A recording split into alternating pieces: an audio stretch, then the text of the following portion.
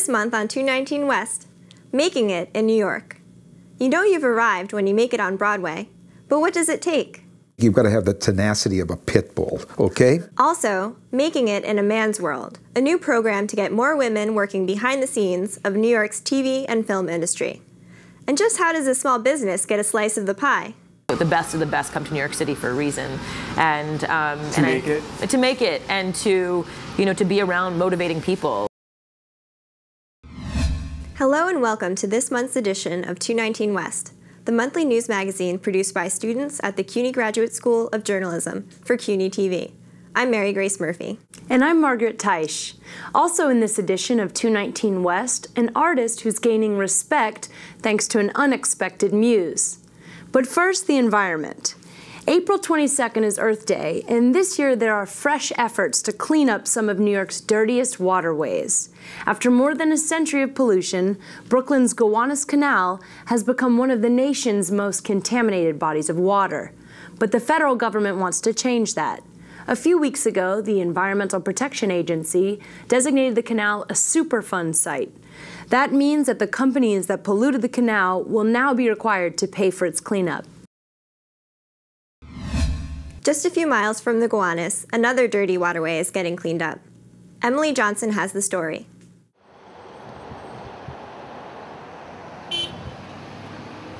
For decades, the people who live near Paradigate Basin in Brooklyn dreaded the rain.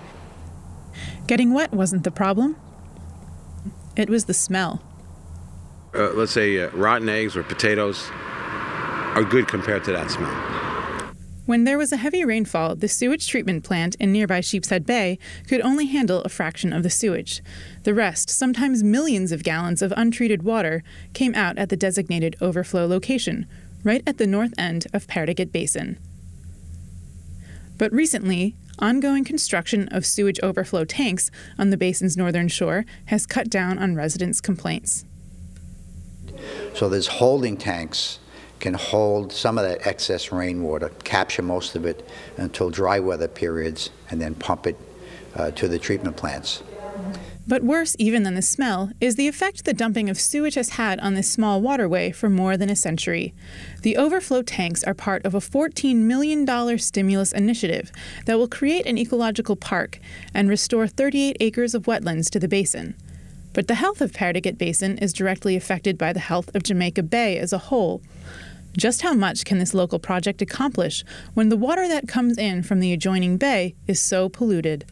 And a lot of it's good for public use, for public education, and it'll, as I said, it'll be somewhat of a buffer, but it's not going to really solve the problem, very much. Nitrogen levels in Jamaica Bay are sky high due to 3 other wastewater treatment plants and years of urban runoff. But experts believe it will be the combined effect of local projects like the one at Paradigate Basin that will be the key to cleaning up the larger ecosystem. And the only way to do that is by having, on a large scale,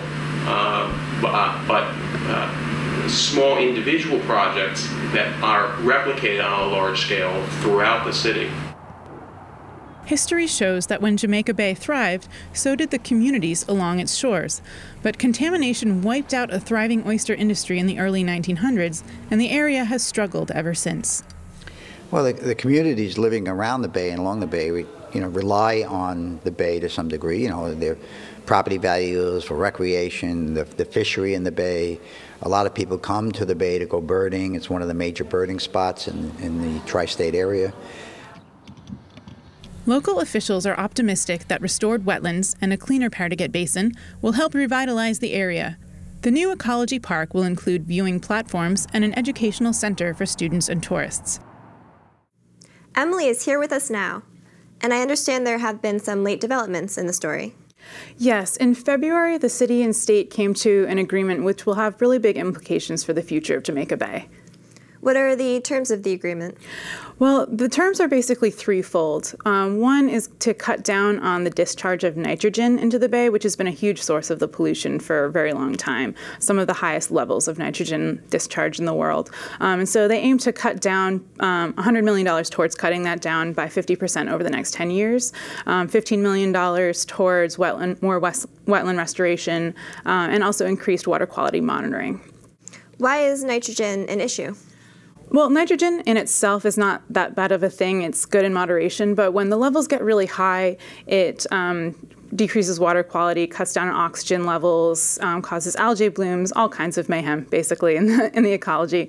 And also the peninsula, that sort of Rockaway Peninsula, blocks off water circulation in Jamaica Bay, and it sort of exacerbates the problem. So what's the timetable for the Patagat Basin project? The contract for construction was announced in January. It's going to be starting this spring, and it should be completed in 2012. Thanks, Emily. Thanks, Mary Grace. We'll be right back.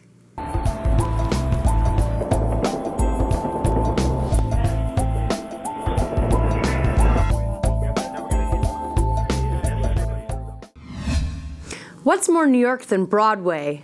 219 West Jessica Courtemanche talks with an insider who has found the key to unlocking the doors to success.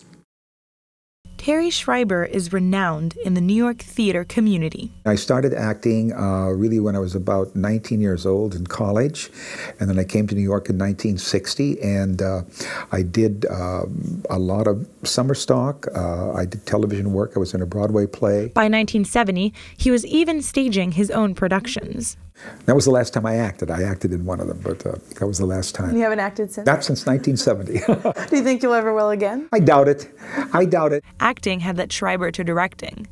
I found ultimately directing was much more fulfilling for me than acting. The working on the whole gives me more satisfaction than working on the part. And directing led to producing. He founded the T. Schreiber Acting Studio more than 4 decades ago as a theater company and a training center for actors. It quickly became one of New York's most respected off-Broadway theaters. One night, Dustin Hoffman walked in, and my house manager just jumped up and came running back and said, "Dustin Hoffman's standing in the doorway. What should I do?" And I said, "Sell him a ticket." Today, the director is still selling tickets. A production of The Cherry Orchard, which he directed, just finished showing at his Midtown studio. My whole goal for the 41 years has been to provide an actor a place to take class and work on the process of the work and have the productions to do the result. I'm here more to serve the actor. Congratulate them. When you're doing a scene in his class, they're just the two of you, and he has very minimal involvement, and you get to float around and find your own space. Julie Garfield, the daughter of Hollywood legend John Garfield, is both an actress and acting teacher at the studio. There's a great attitude in this place. It's a very positive, very constructive, very creative attitude here. And that's what makes it a special place. I also think Terry finds this to be very important, which I think is lovely. I think it's he comes from a time and a school that acting and theater was vital. And I think he really shows his students and tries to inspire them to feel that way about it as well. But the director knows it takes more than talent and a good attitude to make it in showbiz. You've got to have the tenacity of a pit bull, okay? And that does not mean be obnoxious. But you've got to totally focus on doing this. So it's not just the training, it's doing the business end of the business, which frequently defeats some very talented people. I don't know how some of the young kids do stuff nowadays because it's just so horrendously difficult to pay rent and everything else. Rick Forsman was a cameraman in his working life and has studied and performed with the studio since 1995. You just feel like you're where the energy is. And New York just has this, it's the great big carrot in the sky that everybody is reaching for. This is still the theater capital. And I think people flock here because of that. I think it's the Mecca. It still is the Mecca, you know. Only a few who make that pilgrimage end up succeeding. Edward Norton and Peter Sarsgaard are two A-list actors who started their careers under Schreiber's wing. Terry's a practical teacher for practical actors, and I still daily in my work, I use the things that I learned from him and others, and I still call him all the time and have a continuing dialogue with him, which is I think the true sign of a great relationship with a teacher. I'm really pleased for them, and I'm proud of them. They both earned it. I mean, when I talked about the tenacity of a pit bull, they really work at it. How does it feel for you personally to be that person who helped them make it? It's a great feeling because I think the joy of teaching, even if somebody doesn't make it to that level, is to see them break through in the work. On Tuesday, I might have another little talk with him again. It is a path that I still can't realize that I'm on, and this is what I've done. I want it to go on after me, and I want the legacy of it to go on. I realize, now this is what I've done with my life, and I'm pleased with it. I'm happy with it. I'm contented with it. For 219 West, I'm Jessica Cordemosh. I think I arranged this little rendezvous. I can't have that. Terry Schreiber isn't the only one helping people who want to make it in the entertainment industry. The city has created a job training program for those who are underrepresented in the production side of film and TV. New York City is a magnet for movies and TV shows, but production crews often lack diversity. To address this issue, the Mayor's Office of Film, Theater, and Broadcasting has created the Made in New York Production Crafts Training Program to prepare women and other disadvantaged groups for these jobs. Brooklyn Workforce Innovations, the job training center chosen to run the program, recently held a recruitment event for the 4-week pilot class. Applicants were required to have 1 to 3 years of experience and be committed to working in the grip department, which is responsible for setting up the cameras and lights on set. Jamie Nudd works as a freelance grip on independent projects. She applied to the program in the hopes of expanding her horizons. I want to definitely get on bigger shoots with bigger budgets. I've worked on very low stuff. The most I've worked on is like a feature for a couple of days that had a pretty decent budget. But I feel like the connections here, you can get on some bigger shoots with bigger equipment, bigger lights, which I like. Fan of that. So yeah, I definitely hope to work with some equipment that I've never really gotten the chance to work with on like low budget stuff, I've kind of done that for the last year on the low budget, so it'd be nice to start working with some bigger tools and toys. So yeah.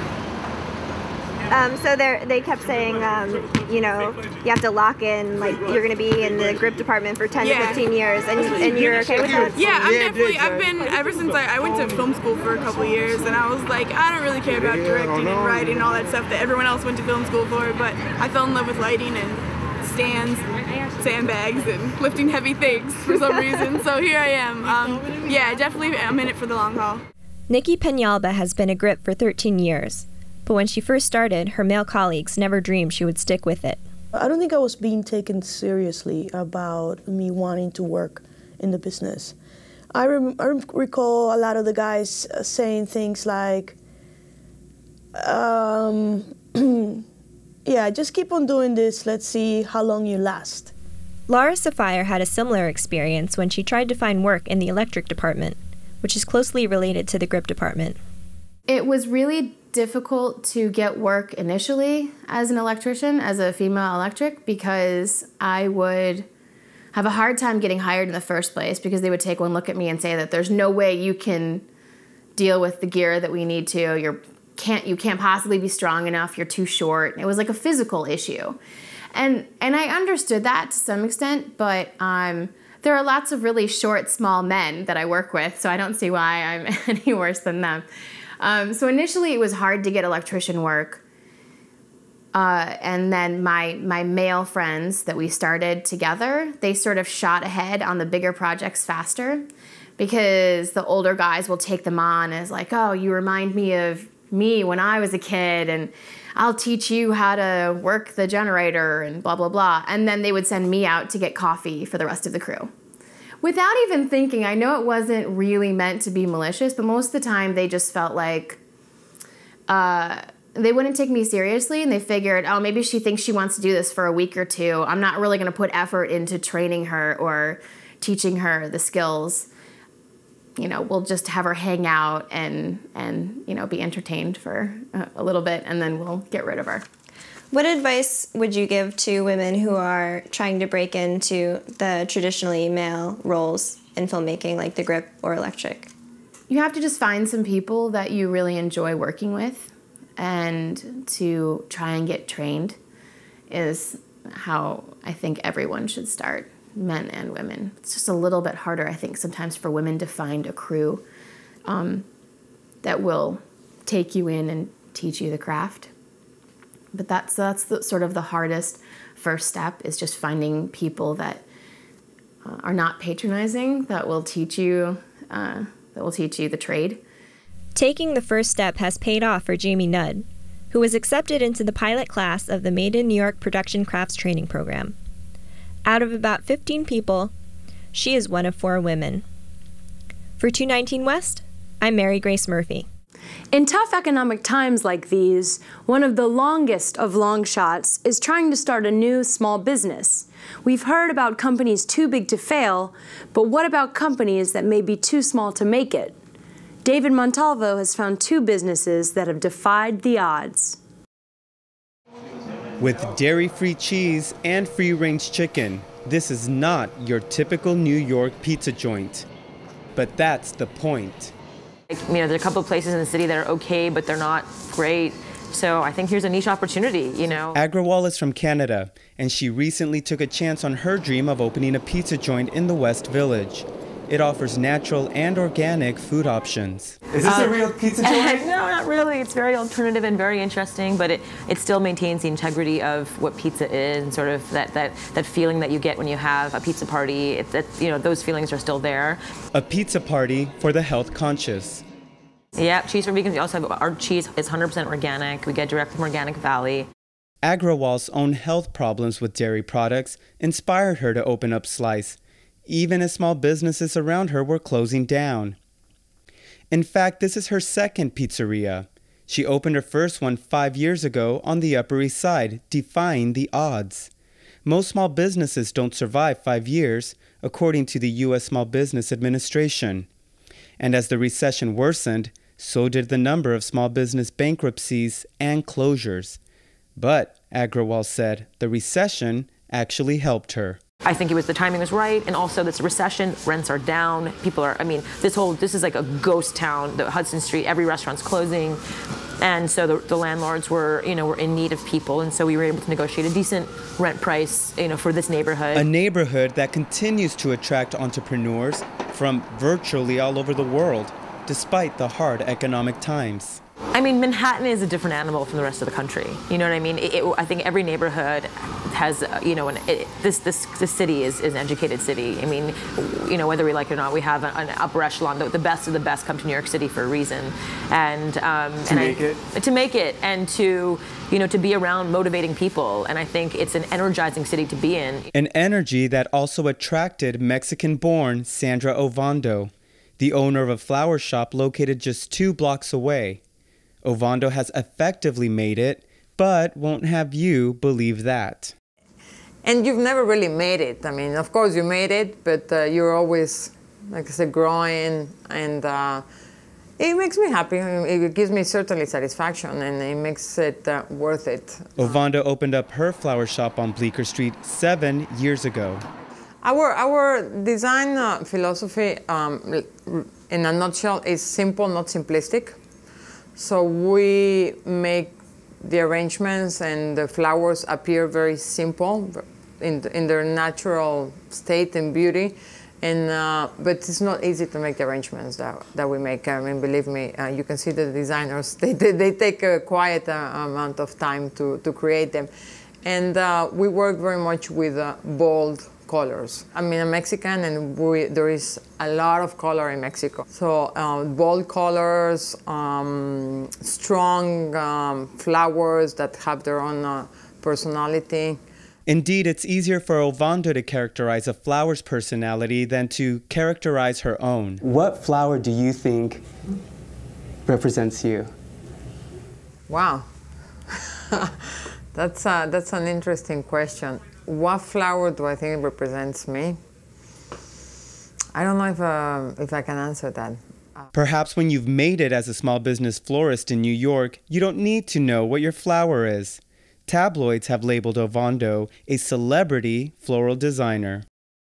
Maybe because we have some clients that are celebrity, Probably. Yeah? Yes. Are you allowed to tell us which? No. No? No, otherwise they wouldn't work with us. Then they won't work with you. No, they trust us and we take it very seriously. And it's a trust she has built through the 10 to 14-hour days she puts into her business. I'm always pushing the envelope. I'm never satisfied. I mean, I'm happy for a second, and then I'm like, okay, what's next? So I'm very lucky because I have it inside me. That's just my personality. I'm constantly searching for newer things. Where do you look? Where do you search? What am I looking for? I want to know. I don't know. But what she does know is how to make it in New York.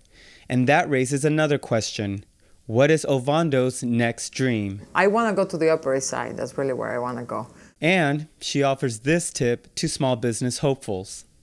Be passionate and work hard. That's what I would recommend. David Montalvo, 219 West. Inés Bebea is a business reporter at CUNY J School, and she has been following small business trends. She has some advice from experts for anyone who wants to start a small business.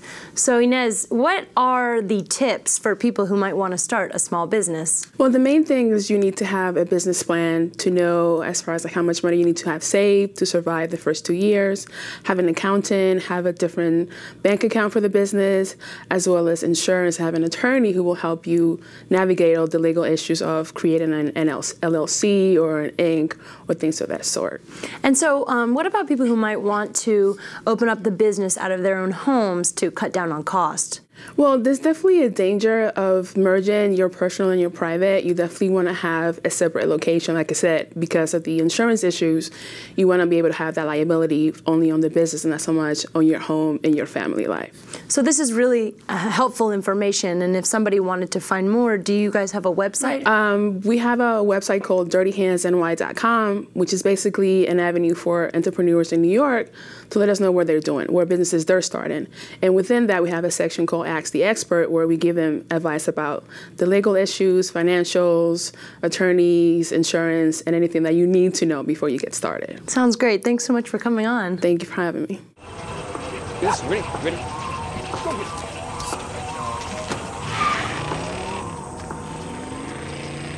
Oh, come on, Randy. Animal shelter, here I come. And no, I'm not crazy or emotionally damaged. That's a stereotype. I just belong to a total loser. I'm a good dog. So if you want a pet, adopt. And if you see Randy, tell him he dropped his wallet. Next, Roshana Rapkins visits the studio of a Williamsburg artist who, after years of relative obscurity, has shot to fame. Her inspiration? Homer Simpson, Felix the Cat, and Mickey Mouse.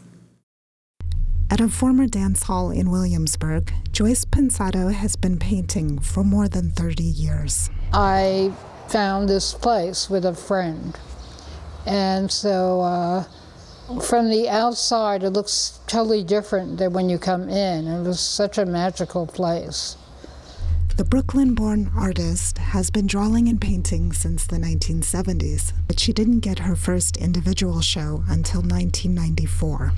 Early 90s was a major turning point. It's when I accepted myself for what I was doing. I think before I was very divided. I did abstract paintings and cartoony drawings.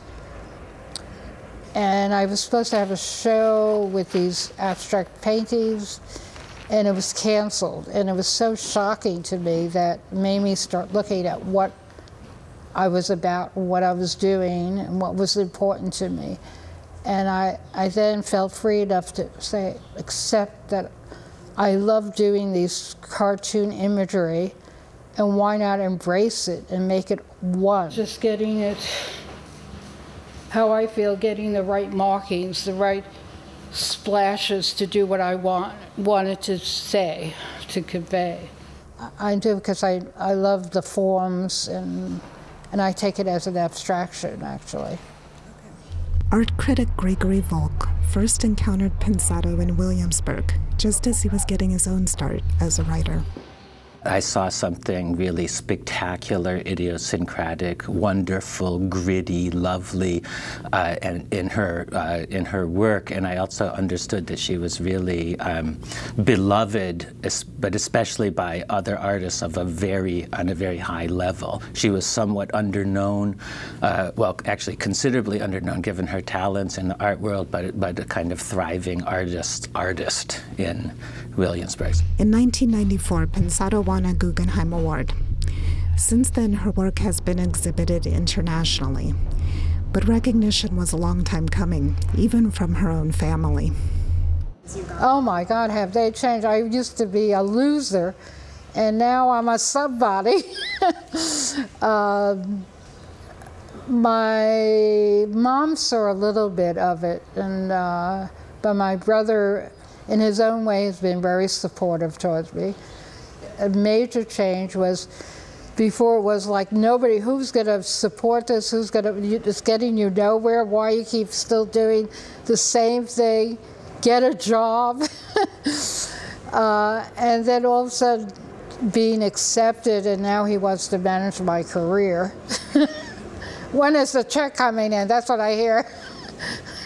I'm wondering, what are some of the benefits of receiving a little more attention on your work? I wish this for all artists, whatever. I mean, it's finally getting recognition by your peers and getting money that you don't have to struggle so much. And I feel I'm at a place where this is the place I always dreamed of, is to do what you love and make a couple of dollars out of it. In 2009, Pensado joined forces with 2 graffiti artists to paint a mural for the Cooper Square Hotel. So when I saw that wall, the shape of him, I thought, oh my God, it's Homer. I don't know what it is. What is it? I mean, are they trying to fix it, or are they trying to cover up some graffiti? I'm not sure. It's very nice. I feel like the face was a little bit like under the rain. I just like it because black and white are some of my favorite colors.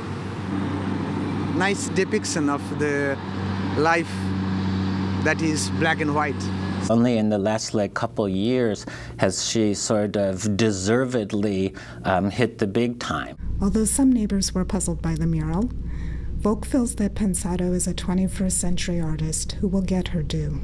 Her work absolutely fits with its time and its milieu, with a country that is hopeful yet in crisis, troubled yet optimistic, gritty yet yearning for a better future.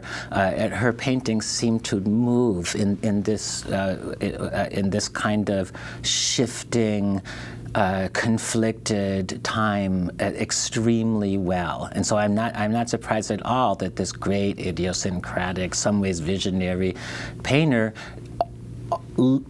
belatedly is understood to be like one of the truly significant artists of her time. As she ponders her next steps, Pensado will continue to explore and transform some of the most iconic images of American culture. Roshana Rapkins for 219 West.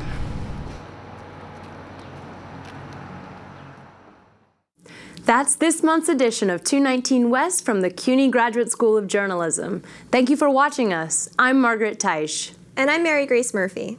Next month, we'll have more stories about the people and issues of New York City. You can also find us on iTunes. From all of us at 219 West, take care.